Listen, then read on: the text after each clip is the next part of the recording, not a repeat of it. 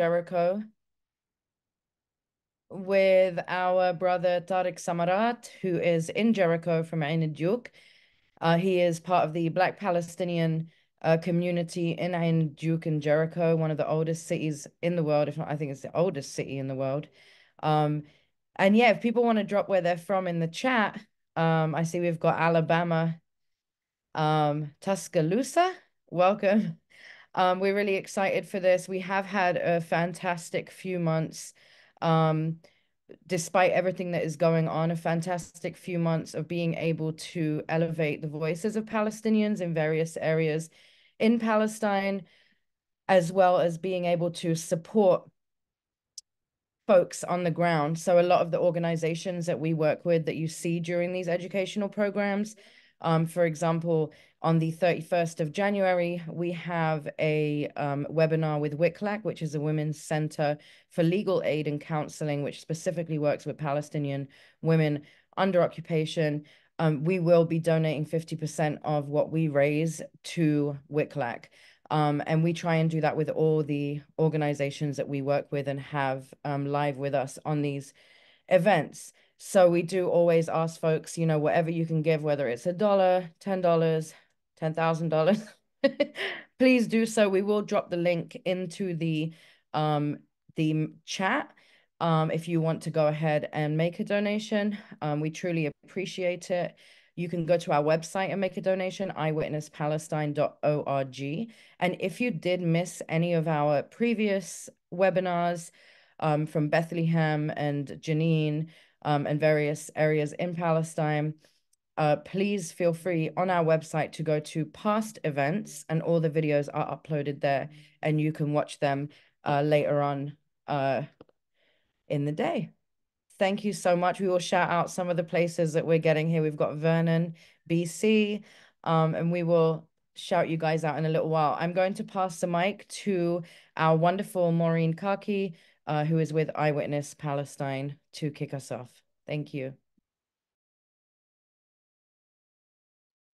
Hi, thank you so much, Nancy, for the introduction, and thank you for everybody for being here today. I know there's a lot happening, so it means a lot that you take a time to join another one of our webinars. My name is Maureen. I am the Programming and Operations Coordinator here at Eyewitness Palestine, and I'm very delighted to say that I had the chance to interview Tariq about a month ago, I think now, Tariq, right? For our monthly newsletter, so you may recognize his name from that. And of course, we're excited to have him back with us. So Tariq, thank you so much for your time today. Would you mind just introducing yourself and telling us a little bit about yourself? Hello, good evening, everybody, or good morning for you, because like 7 p.m. here. So my name is Tariq Samarat. I'm from Jericho. I'm Palestinian. I was born and raised in Jericho. And so I don't know what to say else. I'm waiting for the questions, actually. Yeah. I think what you were talking about earlier too, Tariq, how old you are, what you used to do, and why. Would you mind sharing that again with us? Yeah, sure. Actually, I used to do sports, especially running as an athlete. I started as a beginner, but I found it such a great way to do something positive in my life and clean my mind, because all of us here start work really early. After school, we're 10 years old, 7 years old, and 12, and working hard. Uh, so I found the time to run in a club in Jericho called Jericho Youth Club. I was a beginner, and I found running such an amazing way to clear your mind and make you feel positive among these really hard situations we live here. So I continued with it, and I was training hard. And after 3 years, I found myself really good, and I registered for a program. So, and somehow every 2 or 3 good runners are really, really good from each club. They have a chance to go to Italy. So it was a really hard test, but I made it, and I went with them to Italy to do professional races there. So in 2016, I went to Italy, especially to an island called Sardinia, and I did a couple races there, also in Rome. And my team, who went from Jericho, he got the best positions, and then we got medals, some money, and some rewards. And I liked it really there. So also I learned Italian. It was a golden chance for me. I was in touch with with that organization, and they did some other jobs in Jericho after 1 or 2 years, and I was their translator actually from Italian to Arabic and vice versa. And also I got myself a job in translation from Italian to Arabic to English during my job, because in the last 3 4 years I used to work as a host in a hostel in Jericho called Aubergine Guest House, and I'm a host and a translator, a tourist guide. And in my part-time job, I used to teach Italian as well. I finished my university.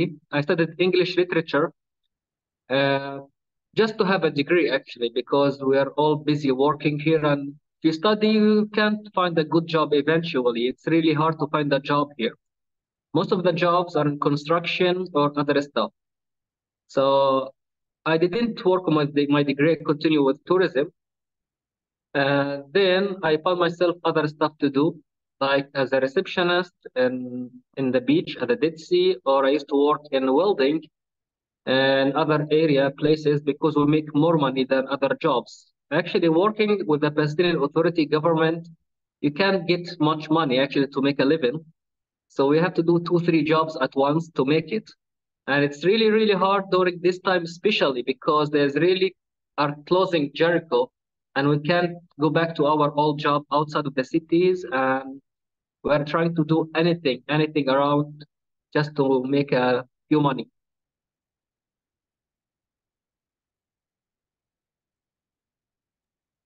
Thank you so much, Tariq, for that introduction and for sharing some of that with us. We're going to touch up on some of the things that you talked about in our follow-up questions for you here in a few minutes. I do want to ask you about, my first question to you involves the sort of historical sites of Jericho and stuff. So Tariq had recorded some videos for us earlier this week to share. So I'm going to go ahead and share my screen and show those to you all. And then I'll ask you, Tariq, to sort of explain those and the sites and Sure.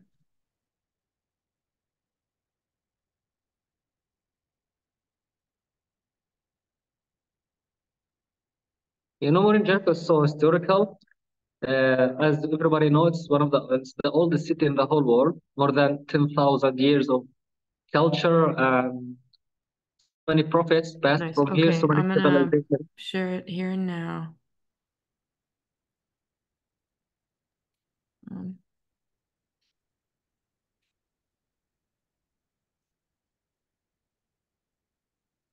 Are you all seeing the video on the screen?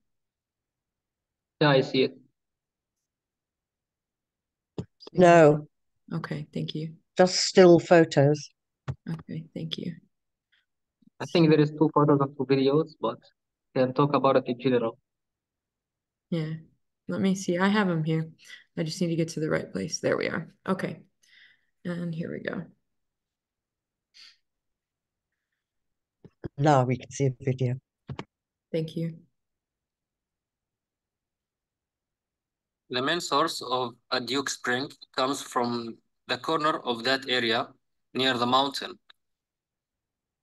We have the system of water canals to give water for the farms or for the water tanks for the municipality, also for a water factory for natural mineral water called Jericho Mineral Water Factory.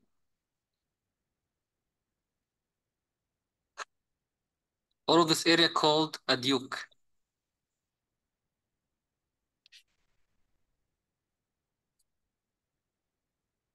So a little bit about that from Tariq and the water factory. Let me go ahead and pull up the other video.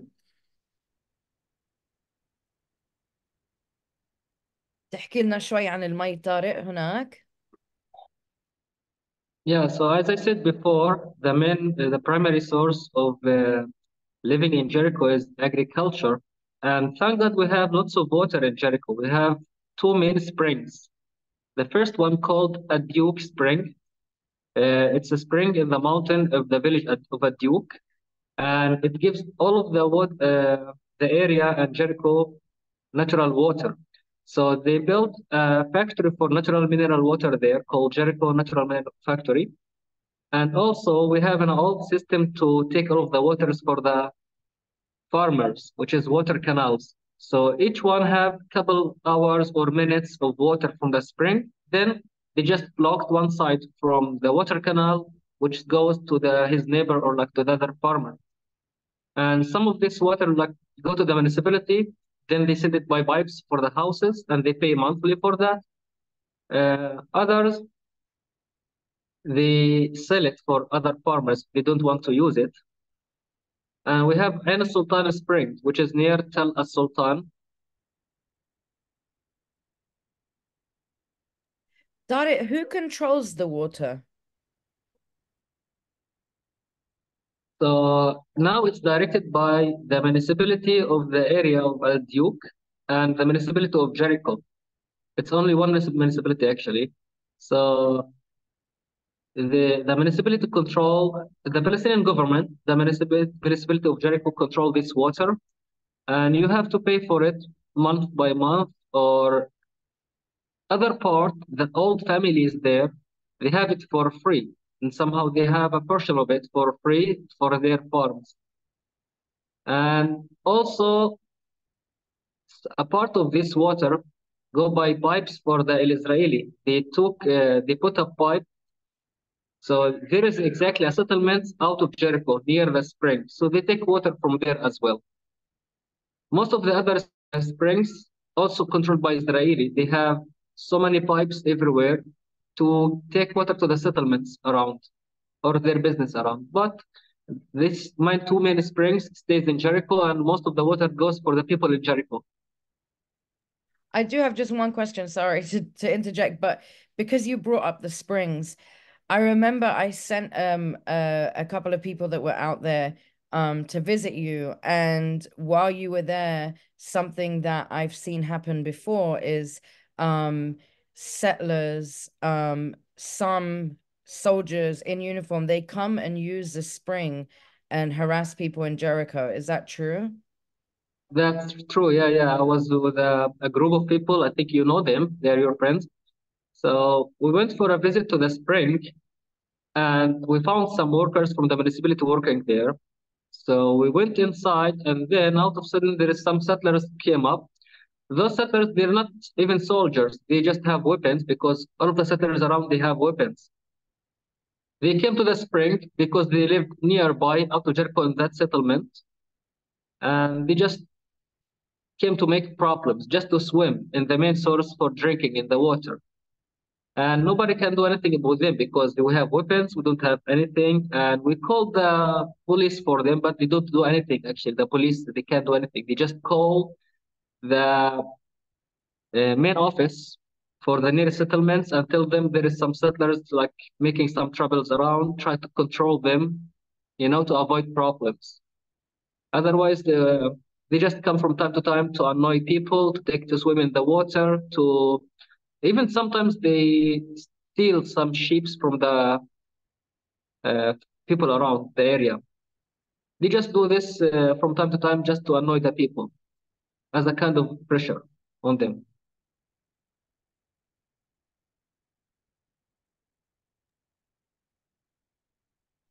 Yeah, thanks for sharing that, Tariq. I'm going to go back to the videos that the other two videos that you offered for us. So here we go.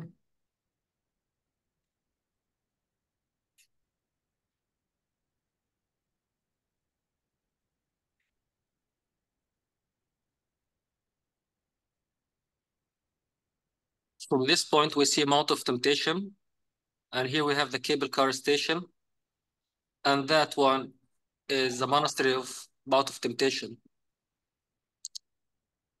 This area called Ain Duke.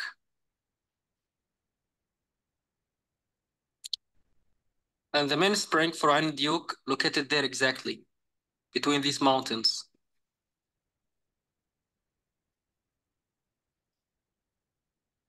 And there's one more, if you'll bear with me for just a second.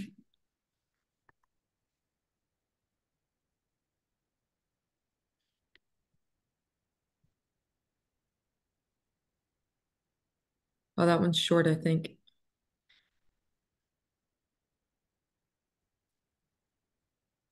I'm gonna replay it, Tariq. I don't think it has audio, right? It's not. It's without audio, and I think it's really short. Yeah, yeah. It looks like it was just a close up of the monastery, right?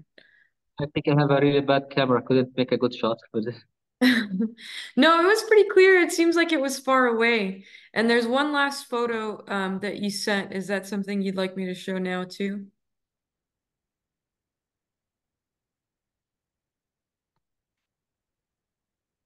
I'll go ahead and share it here. Yeah. And where is this at, Tariq?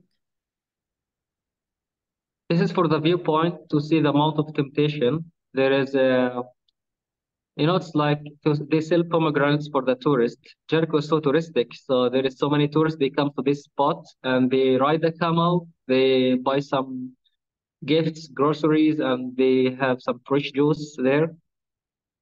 So many buses stops by there and they take a break, enjoy the view.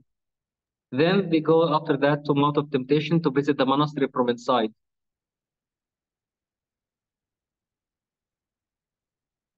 Oh, wow. Okay. Now they called Mount of Temptation because Jesus was tempted by the devil there and he sat there for 40 nights fasting. So they called Mount of Temptation. I didn't know that. Thank you.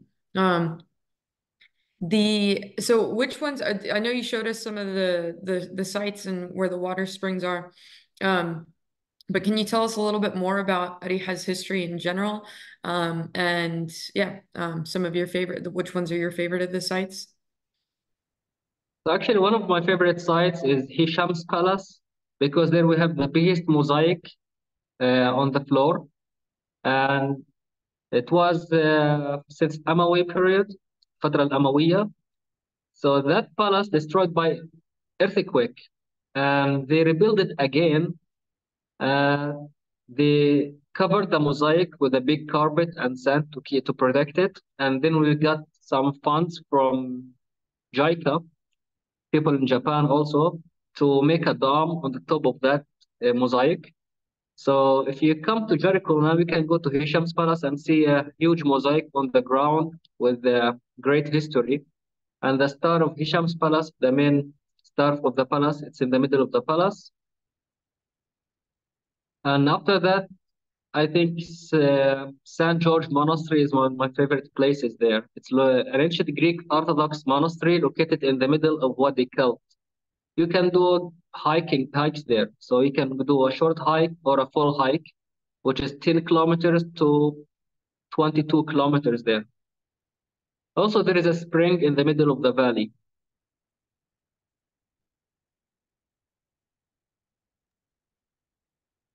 That's beautiful. And if you don't mind me asking, are these sites are they controlled by like a an archaeological society? Is it the municipality, the Palestinian? Who is it that maintains these sites? So it depends because even though we are in Jericho and it's controlled by the Palestinian Authority, in so many cities, also in Jericho, we have something called Area C, which is some pieces of land controlled by the Israeli. For example, one of the sites, like Hisham's Palace, it's located in a place called Area A, which is under the Palestinian Authority. And we can do working with there, some preparing, make it nice, take care of it. But other places like Herod's Palace, it's located in Area C, as what the Israelis said. We can't build any houses there. We can't do any job there without can do anything good for the area because simply they're gonna come from the camp uh, and they destroyed it. So the way to St. George Monastery, also we can find Israeli on the way, or army, or settlers from the nearest settlements. So St. George Herod's Palace, we can't do anything there. It just destroyed some old ruins. You just go there and you find some old ruins. No, there is no official job there, professional job. There is nothing. You just pass by and continue your hike to St. George Monastery. And you can find so many people there, especially Israeli and settlers, because they control some pieces of land around that area. Tariq, somebody asked if you could repeat the name of the monastery, and they're asking, do you know how many monks are there, and what do they do about Israeli presence? Yeah, sure. So the monastery called St. George Monastery, which is a Greek Orthodox monastery located in the middle of Wadi Kal. At the moment, there is 3 or 4 monks living there now. Because inside the monastery, there is also 4 graves of one of the oldest monks who built the monastery. These monks, they ran away from the assault of the Persian since Herod's palace period, you know. They ran away to the monastery to save their religion and themselves. They stayed hiding in what they called.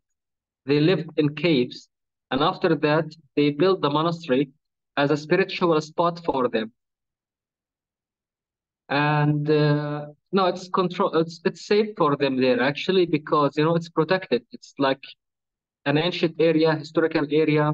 So many people take care of it from both sides, from the Israeli side and from the Palestinian side. So and somehow they are safe there. Nobody comes to annoy them. And you know it's international because it's also Greek Orthodox. All of these monks, they are not from Palestine. They came from Greek to here and they take care of the monastery and they live inside there.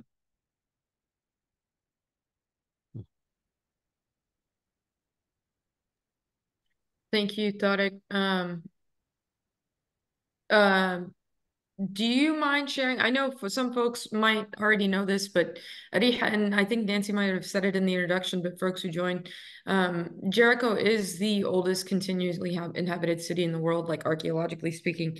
And aside from the actual like sites and stuff that you've talked about, Tariq, in terms of the monastery, Hisham's palace, um, um, can you speak to Ariha's history a little bit more broadly too in that age?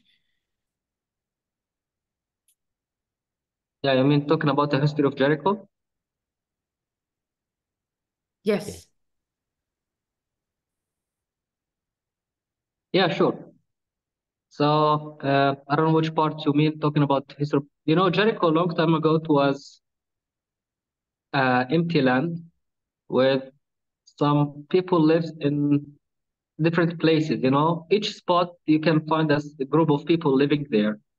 So a long time ago, people used to do pilgrimage. It's not so far away, like you know, not so long from the past, because so many civilization passed from here, like Kanani, for example. So people used to do pilgrimage all the way from abroad to Jerusalem to other places. So many people just stayed in this empty land. And you can't just say like, okay, this village in Jericho and there's people are living here. They just came and stayed. So that's why you have mixed people here. You have like black people, white people, people from so many countries. Also, like my neighbors are originally from Nigeria. Their grandfather is from Nigeria, but all of them are Palestinian here. So you can know the history about Jericho from the sites exactly here, like the Dead Sea, like Hisham's palace since the Umayyad Islamic period, the construction of the old ancient houses here. Also, a part of it was controlled by Jordan because we are nearby the Jordan Valley, the Jordan River. I don't know what to say specifically about it actually. I need some specific questions. I have some questions for you. Let me turn my camera on. Hi, Tariq. I've known Tariq for years, and I have brought quite a few delegations to you. You know, Eyewitness Palestine for 20 years, Interfaith Peace Builders, Eyewitness Palestine has been doing delegations to Palestine. I want to know what these, especially being from Ain Duke, which we'll get into the Palestinian Black experience in a minute, but what have these delegations meant for you as a young man? Because I've known you since you were young. I mean, he's still young, yeah. But you know, I've known you since you were young. And I'm just wondering what these delegations have meant for you. Like, have you kept relationships with the people that came? Do you feel that they make any difference to the Palestinian struggle? You know, people witnessing firsthand. What does that mean for you as a Palestinian on the ground? And do you feel that it's productive? نانسي ايش يعني delegation كمان مرة؟ يعني تور، نفس الشيء زي تور او delegation، هو نفس الكلمة، انه ناس، انه الناس اللي بنجيبهن لعندكم. تجربتي معهم يعني. انه قديش مهم انه احنا عم نجيب ناس على البلاد، انه بنقدر نحكي لهن قديش Actually, بنحكي، بس انه هن يجوا you يشوفوا know, ايش مهم لإلكم يعني.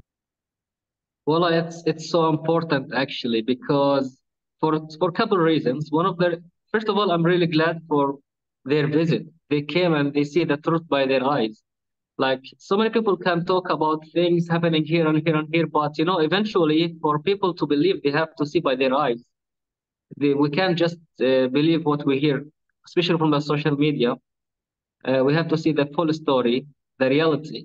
So all of the people that they came, I felt that they really can show the true image of what they saw here to their countries, to their people around. So I met so many people, especially my work in tourism. I met so many people from around the whole world. They just came for tourism, and I asked them like, why you came here? Some of the people told me like it's a cheap flight, but so many of them told me we came to see the reality. We heard so many news and we got sick of it. We came here just to see the reality that what people talk about. And they told me like everyone came. They said like, okay, we're gonna tell our friends, our people, the people around about the truth.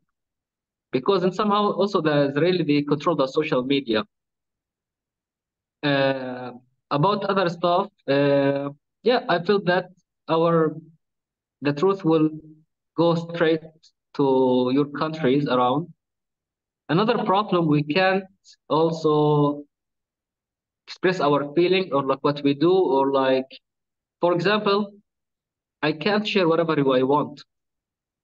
There's really are watching. If I post something or like I said something, they're gonna come and arrest me. It's so easy, especially these days. I will tell you a short story, Nancy, that happened a couple of weeks ago. My cousin, he's the cousin of my dad. He wrote on Facebook. Sorry, he wrote on Facebook, 7th of October is a nice day. You know what they did? They saw that. They came, they took him to the jail, and they investigated with him, like, why you wrote that? Why 7th of October is a nice day for you? He couldn't know what to say. He told them it's just happy for someone because he got a new child. They didn't believe him. They know it's something about 7th October and he support the resistance and like this, and they fired him from his job because he used to work in an industrial area that's controlled by the Israeli. They took the permission from him, and so many others also the same story. If you post something, they're gonna come and arrest you. If they saw the flag of Palestine or like you wrote something about them or we showed a video or a story, they're gonna come and arrest you. So we can't even talk about what we want to talk about. If I want to share to show the whole world about what's happening here, I will be sure that they're gonna come and arrest me because it happened thousands time around. And they don't care if you are girl or boy, young or old. They just take everyone. So for because so many people from your side, guys, and other people came and they saw the truth. So it's really good for because they can talk freely. Nobody can come and arrest them for sharing some news. Staying on that subject of what's happening right now, with the genocide happening in Gaza, there has been, I know many people um are not really, I mean, some people are paying attention to what's happening in the West Bank, but I think people are not really realizing the extent of the violence that is happening to the Palestinians in the West Bank. And in Jericho, people also may not know that there are refugee camps in Jericho also that have been under heavy attack. Can you just tell us a little bit? Because there have been many people in Jericho that have been killed by the occupation army since I mean, before the 7th of October, but also during this period in the last few months, there has been quite a few deaths as well. Can you just tell us a little bit about the political situation on the ground and how Jericho, the entrances and exits and how that gets blocked off where people can't leave, restriction of movement, and also the attacks on Jericho itself? Sure. So as you saw before, Nancy, you came to Jericho several times. I know that Jericho has three entrances to go and to come in, to go out. And around each one, there is nearby a base for the Israeli. So they just can block the way in 1 second and close it. They open it anytime they want. Recently, the situation became really, really bad. It's like really the worst because now it's not organized like before. Like before, they want someone, they come inside, they took him, and they go outside, easy. But now they close all of the city, and Jericho is like we need tourists, we need people to come, we need the way to be open. But they closed it, and people are getting starving, and they have no jobs and nothing. So now they are like shooting randomly. They come to the camps. They are crazy about the camps in Jericho, Aqbat Jabir camp, refugee camp, and Ain Sultan refugee camp. These two places are the most. They just come, especially the same time between 2 after midnight and 4 in the morning. They come, they shoot anyone in the street, If you have nothing to do, if they saw you on the street, they're gonna shoot you. Because they're, as what they say, in a sensitive situation, and they really angry and mad about what's happening in Gaza. It's like a victory for the Palestinian, and it's a big slap on their faces. So if something bad happened for them, they just come to Jericho, they destroy some houses, they kidnap some people. If they think that you are suspect, they're gonna come to your house and they take you, your friends, your brothers, anybody was with you on the street, anybody who threw a rock, anybody who tried to bump something. They're gonna just take everyone. They used to do it last month, almost every 2 days. Almost every 2 days, they come to Jericho, they take some people, or most of the times for nothing. They just come like this, with couple jeeps, so many soldiers. They just shoot out the houses. They just do a tour, destroy some things, taking some people sometimes, and they leave. Which has become really bad because now, if they saw anyone in the street, they're gonna shoot him because they think he's gonna shoot us or do something bad. But they are ready to do anything they want because I don't know if you can say this in English. فشة غل يعني. To release the frustration, يعني. Yeah, exactly, something like this. Yeah, thanks for sharing all that, Tariq. I can't imagine a lot of attention has rightfully been turned to Gaza, but to know that this stuff is happening throughout the West Bank and beyond is equally horrifying. We're going to transition in terms of the topic a little bit. Like Nancy had talked about and Tariq had referenced earlier, we know that Ain Duk is predominantly a Black Palestinian community.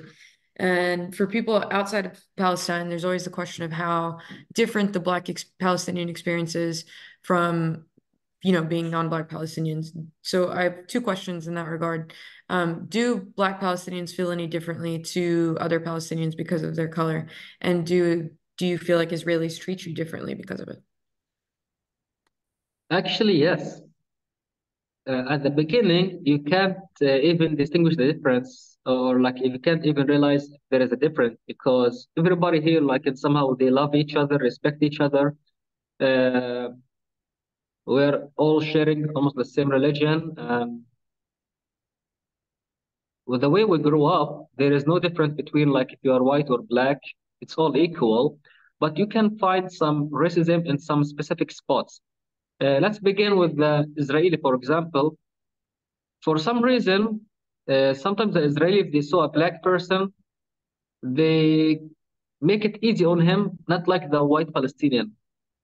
Maybe there is no specific reasons, but I think that Bedouins are more peaceful and quiet than other people. They think all the white people comes from the refugee camp and they're making troubles. And they think that the black people, because so many black people, they came from Beersheba or Bir Saba, as what they call it, from Bir Saba. So they think in somehow that we all sharing the same attitude, or like we are quiet and peaceful and we didn't make troubles. From other aspects, let's say about the Palestinian among themselves, uh, it's not a lot. It's rare to happen. Sometimes they think, okay, like if you are black, you are making troubles, or you are on drugs, or you smoke weed, or something like this. You might be like not that good, or like always angry. You know, they keep thinking about this way. Or sometimes, if you want, you are black, you want to go to marry a white woman, you might find that her parents said like, no, we don't want to be in a connection, blood connection with black family, you know, in this way and somehow. But they don't respect the choice of their daughter, for example. Like if the girl she want the boy, they don't care about that. Like no, we don't want, because if you get married, you will marry the whole family. You will be in touch with the whole family. So sometimes they try to make this separated. But at the same time, they respect you, they treat you well, and there is no problem. But still, this part of racism exists. Yeah, yeah. I remember you talking about that a little bit in our interview too, in terms of the way that that kind of anti-blackness pops up. Would you mind, Tariq, define like sort of talking about what racism means to Black Palestinians? Because we have we've come to define that word in a particular way in the US, right? And there's anti-blackness, right, that exists everywhere, but the definition of racism may not necessarily be this sort of same thing. So would you mind just talking about how you define racism as a Black Palestinian? So, like about racism, I think there is only one definition for it in general. But talking about racism, about treatments here, not about if you are because you are really black or white, but the difference about the treatment, which I found it also not because if you are only black, but it's between if you are black or Bedouin, or if you are white from the north, or if you are from Jericho, if you are this kind of racism is the same actually. It's all the same, not different. For example, you can be white from Jericho and you want to get married from Hebron, but they don't want to accept that because you're not from Hebron. So now it's about the city, not about your color. If you go to the police, no, that's the same with the police actually. If you are black, you are maybe selling drugs. It's like for sure and somehow. So there is not much different for definition actually for the racism. It's just about the treatment sometimes.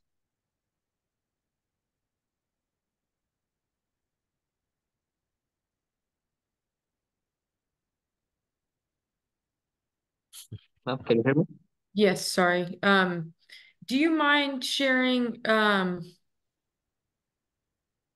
do you mind sharing a little bit more about your own personal experience, whatever you'd be comfortable with, whether that's with Israelis or Palestinians?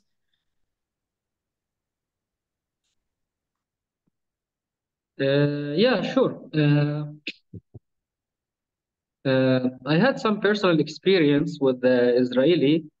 Uh, it's the racism in this issue. It's about being Arabs from the West Bank or Arab from the Israeli side, which they control it, or Arabs from Jordan. For example, they are really friendly if you are Arab from Jordan because you're out of Palestine. I used to work in Tel Aviv with some friends of mine. We are all black, but I have a permission to work there. But I'm from the West Bank. My friends, they have Israeli IDs because they are from Beersheba. So we are all Arabs. We found the police and they took me for an investigation because like what you doing here, and their way of talking was kind of angry and bad because they call me Arab or like from I don't know from the West Bank. So I'm so much different from the same Arabic guy who have Israeli ID and he lives inside. They felt like the way of treatment, it was like they are my friend is from their side, or like I don't know if they consider him Arabic Israeli. But for me, because I used to have a green ID from the Palestinian Authority, they I'm kind of making a troubles for them, or I might make an attack or like shoot someone or do something wrong. So if you are Arab from the West Bank and they catch you in Israel, even if you are legal and they have a permission, they're gonna make some troubles for you. And somehow I know some Israeli people, and like I got into a long-term conversation with them. And as I understand, the Israeli think, or like they believe that all of the Arabs, not only from Palestine or Jordan, but all of the Arabs, eventually they're gonna be slaves for them in when some time come. And this is a really true story. Like they told me this is in their religion. It exists there. One day, their Jesus will come, and all of the Arabs will be slaves for the Israeli to serve them. So that's why they treat Arabs in a really shitty way. You know, they really hate them from the depth in their hearts because they think, okay, you are gonna be my slave one day. I have to deal with you now, and this thing is still. Some people hide it. Some people is so clear with them. They don't feel shy to treat you this way everywhere. It happens in front of my eyes when I used to work in the beach, as Nancy saw once. I have a friend, I think Nancy know him, Ahmad Shkir. So one Israeli woman asked him to get inside because he worked on the ticket store. He told her, you can go inside. And she said, from the beginning, why you make it so long, you dog? She called him a dog. Then he called her back and he told this another Israeli woman she works with him.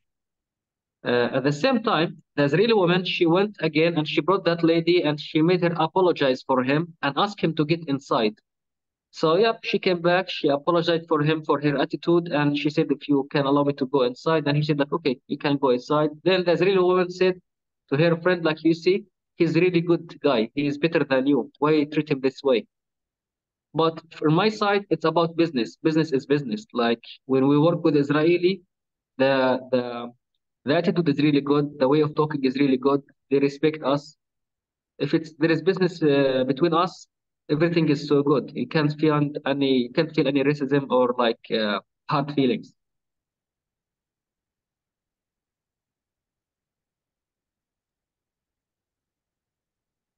Yeah, thank you so much for sharing that, Tariq. I want to go back and ask you some more about your personal experiences related to, and you kind of touched up on this in the introduction when you were talking earlier, but about your experience as a professional athlete and going to Italy. How did the occupation affect your experience of traveling, of becoming an athlete? You talked about the way the occupation sort of put you on that track because there's not a lot of job security, there's not a lot of opportunity as a result of the occupation. So you ended up joining the Jericho Youth Sports Club and became a professional athlete. But were there barriers specifically that you and your teammates had to go through because of the occupation in order to do that? Yeah, and somehow at the beginning it was really hard for us to travel around. You know, most of the time we used to go to only to Jordan uh, to to make some competitions there, to do some training, sport camps, running, and like this. We have a marathon in Palestine. We call Palestine Marathon. We make it in Bethlehem because the streets are quite big there and it's enough to make a marathon there. We run exactly beside, next to the wall, a separation wall between Palestine and some other Israeli parts. We keep running there with the flags of Palestine. It's really hard sometimes to go from one city to another city because of the checkpoints. Why you are a group, always investigation, why you are traveling together, what you want to do, why you are running, why you have the flag of Palestine. And somehow, also when we travel, we keep going also to, as what they call it, window number 10 or like window number 6 for investigation. If there is something wrong, you have to go there, keep waiting for hours, asking you weird questions, why you are traveling, what you want to do, where you are going. For other people, it's really easy to travel if you have foreigner passport like Jordanian passport or like European passport, etc. But if you have Palestinian passport, they're gonna keep asking you so much question. That's what I saw exactly when I went to Italy. I saw everyone is passing by, but us every time we have to stop by a specific place to keep us asking questions. The reason why we are traveling, why we are going exactly, what you wanna do. At the same time, once we come back, they look in all of our stuff, what you did, where have you been, did you talk to some people about something, and they check our phones, our gifts, and somehow they make us feel like we make we are making something wrong. We are also all the time about to make a trouble or to do a disaster.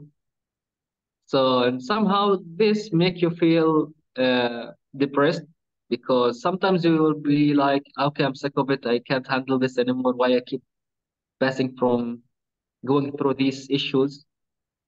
But eventually, the results are really good. So it's encouraged us to keep going in this field. So, for example, my coach, he went to so many countries, also like the same thing happening, not only for running or sports, or also for studying.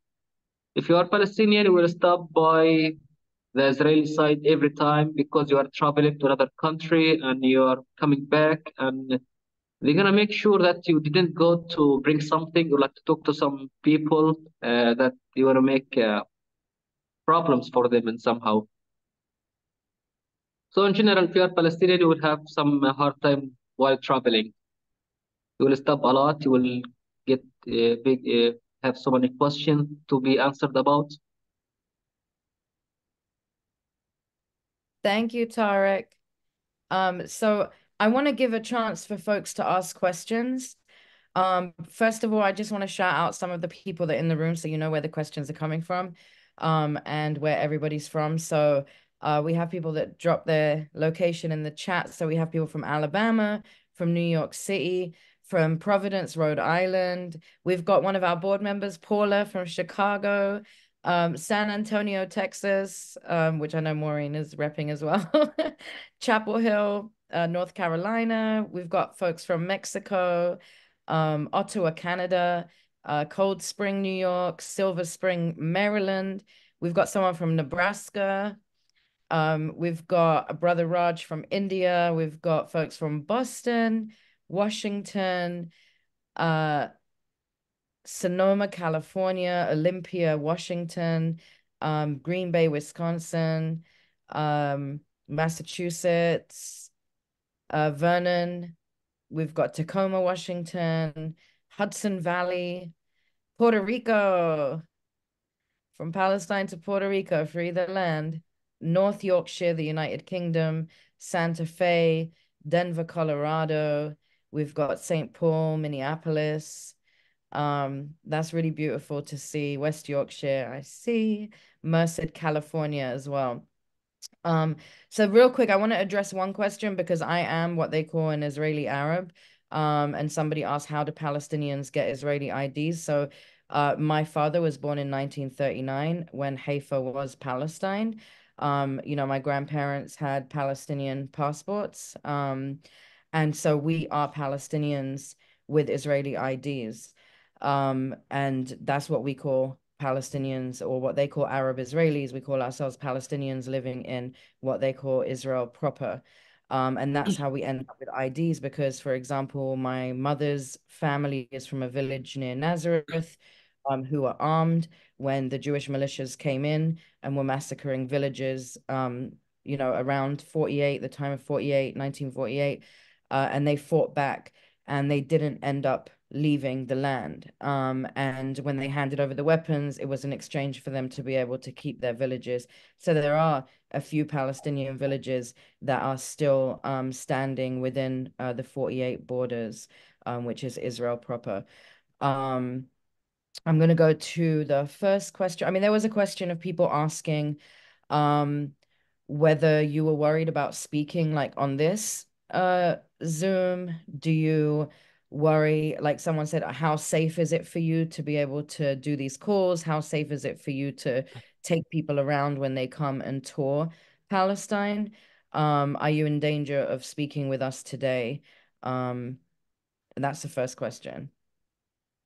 So it's such a really good question, and the answer is yes, it's dangerous for me to talk about this issue, also to post anything on social media. So I'm really sometimes careful about what I post or where, not everywhere, especially not Facebook, because Facebook is the easiest place they can take you from. If you post something, they're gonna catch you so fast. Either they call you to come to visit them, or they come to pick you up from your house, which is so easy for them. That's why I keep posting on Instagram or other places. And about if it's dangerous for me to talk on this Zoom. I think it is, yes, but actually I don't care. You know what they can do next. We saw what the crazy things that they did in Gaza, and somehow I don't know how to say that, but our hearts stopped working. I don't know, like became careless and somehow like we have to do, we must do whatever, at least anything we can do just to support them in any possible way, because we don't have anything to fight with. We don't have any army, and it's not safe. And one person or like 1,000 people walking around together with rocks. It's only one rock they're gonna throw at us, or like shooting, they're gonna kill all of us. So and somehow we consider that our lives are really cheap for what the people in Gaza did, and we have to do anything that we can do to help them at least. So I am careless but it's still dangerous actually. What else about the second question about taking people for tours around? Um, yeah, I had some trouble sometimes because they see tourists with a Palestinian guy. Sometimes they tell them like, "Are you safe? You know, you are with this Arab, with this Palestinian. What he's talking, what he's saying to you, don't believe him." You know, so this happened a couple times in some places because some touristic places are located near the Israeli checkpoints or areas like between the highways. I have to pass from there. Most of the time, no, it's easy. We can pass through so easy, because they see tourists with me in the car, and they think, okay, they're only tourists, nothing dangerous. They can pass by so easy. Sometimes they think I am tourist actually because they look at my color or like my hair or like I don't know. They think sometimes I am uh, African or something like this or Ethiopian, and they think I'm also tourist or American. Uh, that's happened with me a couple times. They don't think that I'm Arab. I don't know why, but sometimes it's good because it saved me from some question or stopping or investigation. I forgot Another if there is question. more. Yeah, ايش اخر اشي حكيت؟ I forgot if there is more questions you can ask me. There's many more. So one was about the refugee camps. Can you just name the two refugee camps in Ariha? And are they camps from 1967 or the 50s? I know a lot of the camps were in 1950, 51. And do you know where a lot of those residents are originally from? بتعرف العدد اللي بالمخيمات؟ وبتعرف من وين أجوا الأصل يعني من like are they from Jerusalem area? Are they from, do you know what areas they're from in 48? The first refugee camp, which is the oldest one, it's since actually 1948, called Aqbat Jabr refugee camp. The second one called Ain al-Sultan because the same name of Tel al-Sultan. About the numbers, I have no idea at the moment because so many people came and they left, and so many people are living there now. They just because they want to live in Jericho and there is no houses in other areas, but there is houses in the refugee camps, so they live there. And most of the people there, for example, Aqbat Jabr, not there is. I think there is no people from Jerusalem there. The majority are from the 48 lands. You can find so many people from Akka, Haifa, Jaffa, and all of these cities, the Palestinian cities that are occupied now. And I did a tour there and I met some old people there, and some of them they still have the key of their houses at the moment until now. They told me this key is our house in Akka from my grandma, and like this. Ain Sultan is the same actually, not much different, but it's since the 60s. Thank you, Tariq. Another question from Maria. Can you talk about the semi-nomadic, like the Bedouin communities around Jericho, كتير في, like the Jordan Valley, the ones that are in Area C, that are under threat by Israel? Do they come to Jericho to look for work or to access services, or do they stay in their areas?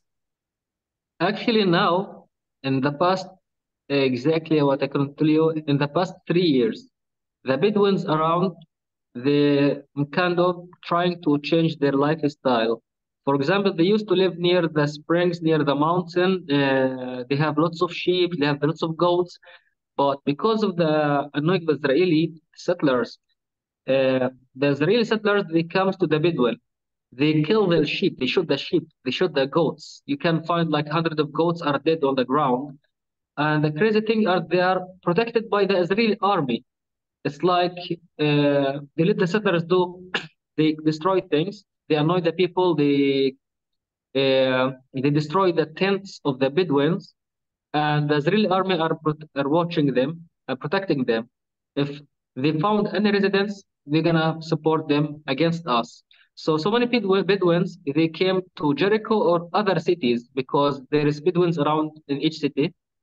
They live in the side of the village, on the side of the city, and when they have nature for their goats. They sell the goats, they buy a small house, they build tents in the house garden, and they still have goats, but not like before. So they have both lifestyles. They live in the city with a formal house, and they have some jobs in construction and other stuff. Also, some Bedouins are really smart. So many of them they got educated. So we can find doctors, teachers, managers working his business, lawyers. You can find Bedouins doing the same thing, but the same thing you can find a school manager or like a lawyer. He come back home, he have his goats, and he do the same things with his goats around, like a shepherd. So uh, some people say in 50 years we might not have Bedouins because of what's happening around everywhere. The Bedouin, for example, Nancy, if you know Tariq Al-Mu'arrajat road, which take you to Ramallah. Near the top, there was so many Bedouins. If you saw them before, and I think you did, now there is nothing. All of the Bedouins came back. They ran away from there because of the settlers nearby. They did a huge hit for them, and they destroyed all the tents. They couldn't help in it, so their life were in danger. So they left the whole area. Al-Mu'arrajat, I just want to tell folks, is one of the scariest, most beautiful ways to get to Ramallah from the back of Jericho. It goes up these amazing mountains. I had a panic attack coming down one last year, coming down the Mu'arrajat of Albi, because there's no lights at all, and you're like literally like cliffside. But I do want to say when we talk about the Bedouins, this beautiful memory always comes to mind. A very good friend of mine worked with Bedouin children near Jericho, Ashira, and she said to them, there's a little clip that she showed me of one of the boys, the young boys. She said to him, what if they offered you like a house in like a city somewhere? Would you take it? And he said to her, no. And she said, why? You'd have your own room and blah, blah, blah. And he said, because then how would I see the stars at night? And I don't know why that always stuck with me. Because they sleep outside. I mean, it's pretty much containers and tents, but the stars, the sky is beautiful there. So that always stuck with me that, the beauty of nature is way more powerful than a concrete building they can shove you in. Alexandra asked a really beautiful question. What are some of the nice things that you do for yourself, Tariq? Let's see, it's a good question actually. But actually, I do nothing. I stopped running because since I came back from Italy, I stayed with this another 1 year. Then I needed a job to take care of my family as well and myself, and to build my own house because I can't live in a rental house because the income of the jobs here is really bad. I can't offer making a living and paying for the rent. So I'm building my own house since 5 years. I'm not finished yet. I have maybe to work another 2 years to finish it. And my life became only working and sleeping. And even though I stopped reading, I don't know, I lost so many things that I like to do. It's just only, yeah, working, taking care of my family, and trying to travel one day maybe. But since a year ago, I don't feel like I want to do anything, only just staying here, working, and I don't know. I found my happiness in working. I just like to work. Tariq, Mimi said, thank you for your courage, Tariq. I can't speak Italian, but she said, grazie mille. Grazie mille. Grazie mille anche a tu. And Stephanie said we should all be so brave. Thank you. Anna, thank you so much for being with us. Sin said you're a hero, Tariq. Thank you so much for educating us and using your voice to speak. Peter said we are the world and we are witnessing everything. The lights are on. What is done there is done here. Let me just go through. What organizations are allowed to help in Jericho in general and refugee camps? I remember when I came to Duke, there was like a UN little office, right, or something. What organizations are actually functioning, or are there any independent or Palestinian orgs that are from Jericho that are helping the people in Jericho? So mostly, as you saw before, it's the UNICEF or the UN, United Nations. I think it's one of the strongest ones because it gives like it builds schools and health centers and gives some goods for the people. And there is they have a center or like an office to give loans for the people if they need it. You know, they give you a loan and you can pay back every month. There is also JICA. You know, JICA is the Japan International Cooperation Agency or something like this. Some others, they have a connection with the municipalities or with some private sectors. If they want to rebuild a street or something like this, they get funded by this organization. I don't know what kind of the business they have, but they just send support and funds and they do this kind of jobs to improve the cities, the streets, the agriculture. But yeah, as I know, I think remember JICA and the United Nations. This is for engineers, but for others, some people, it's like the young people, the youth, they do their own kind of job, work. For example, they build a center for people to give them some courses, how to start their uh, life and working, or like how to, they give just courses, skills to make some administration or like management, or to how to become a leader or some of the stuff. And they get funded by some organization from the same country, from Palestinian people who have money. They make this small organization to support other people, other youth people in other cities. It's like NGOs. Oh, but no, it's they have money. They give money for this. It's funded.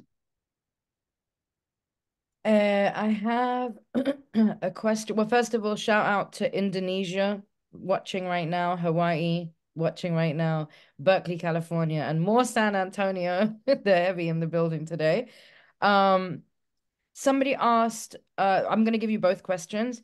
Somebody asked, is there a university in Jericho في جامعة في أريحة? And the Bedouins that left المعرجات بتذكر أنا كانوا فوق هني. The Bedouins that left there, where do they go when they leave? So, first question, yes, we have a university in Jericho. It's called Al-Quds Open University. And we have, hello, can you hear me? Yes, So we hear it's called Al-Quds Open University, and we have a branch in the whole West Bank. There is one in Jericho, Ramallah, Nablus, Bethlehem, and all of these cities. We have the same university, but a branch in each city. And this is a good university because they have a good education system, and you have time to work, or if you to work and you continue your degree at the same time, because you don't have to attend all the lectures. You can do it from far away from once you have time you can come. You have just to be on the exam day exactly, and it's cheaper than other private universities. About the Bedouins, they left to other places like uh, they have not only one place to be in. For example, if they are in this street or in this area, at the same time, they have another place near the mountain or like near other cities. But they came to Jericho because it's the nearest place to them. And they have relatives near the spring of a duke who are there. So it's easy for them to share a piece of land or like this because don't have much things to put. It's only a tent and a place for the goats. We can share that area and be there. Other people, they did it before. As I told you before, they build a small house in an area in Jericho or other cities, and they stay in the house in that area, and they still have the goats around with them, but they don't move like before.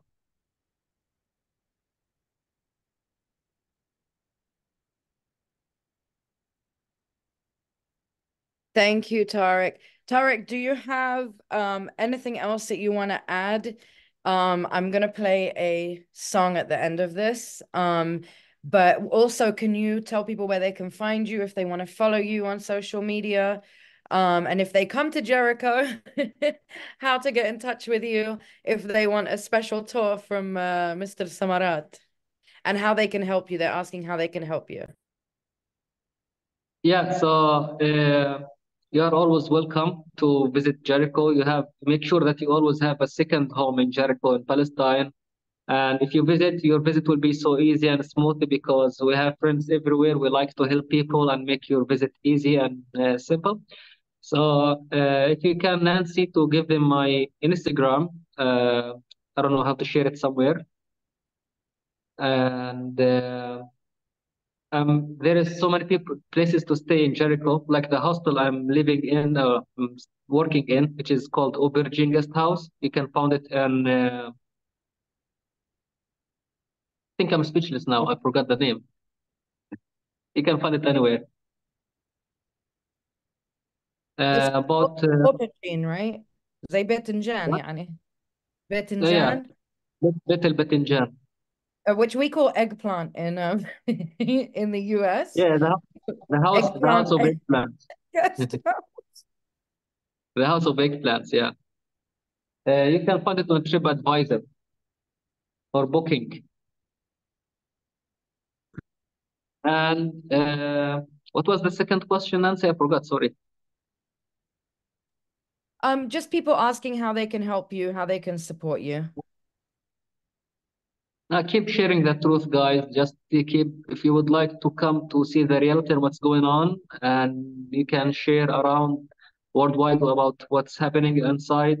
Otherwise, that's it because it's sharing, and now the sharing the news became really a huge problem for us because if you try to speak, they're gonna make a huge troubles for us. They arrest us and stay in jail for 6 months or a couple years. It depends, and they abandoned us to cross some specific places because they say, okay, you're not allowed to come from here, or like you kind of did something wrong because of sharing, and just keep sharing the truth and free Palestine. We appreciate you, Habibi. We're going to hopefully at some point be able to do a live virtual tour with you in Jericho once we figure that out. It would be beautiful to have you take us around Jericho live. بالفضة while it's still light. I'm going to play a video. Stay with us. If there's any final questions, please throw them in the chat. I'm going to play a video. It's a collection of artists from all over the world that did a track for Palestine recently. Some of the graphics are quite triggering. They're from Gaza. At the same time, Maureen will throw in the chat the link to our website where you can find our past events, where you can make donations. You can sign up to make monthly donations to help us. It doesn't matter how much it is, whether it's $1, $2, $10. Everything helps to keep us bringing you these programs and supporting our people on the ground. We appreciate everybody that's been part of this today. I will wait till the end of the song, and if there's any more questions, please throw them in the chat. We are going to stop the recording just for the copyrights of the music that we're about to play.